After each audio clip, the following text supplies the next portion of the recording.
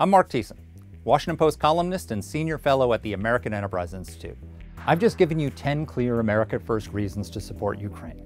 But the most powerful argument is the one I have not made yet. Helping Ukraine is the right thing to do. It is the American thing to do.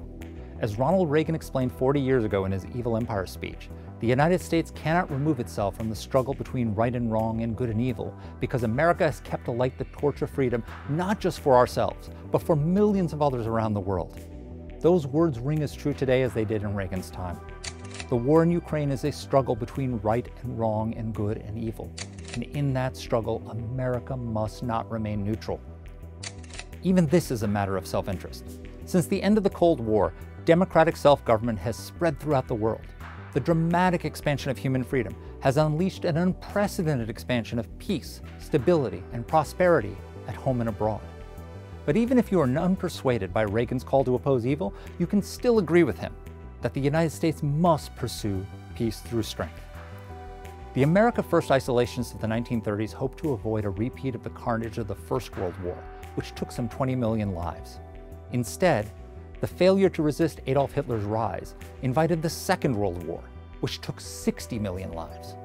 Allowing Hitler to seize the Sudetenland in Czechoslovakia did not appease the dictator or deliver peace in our time. It only whetted Hitler's appetite and the appetites of other expansionist powers for conquest. The same will be true if we allow Putin to seize Ukraine.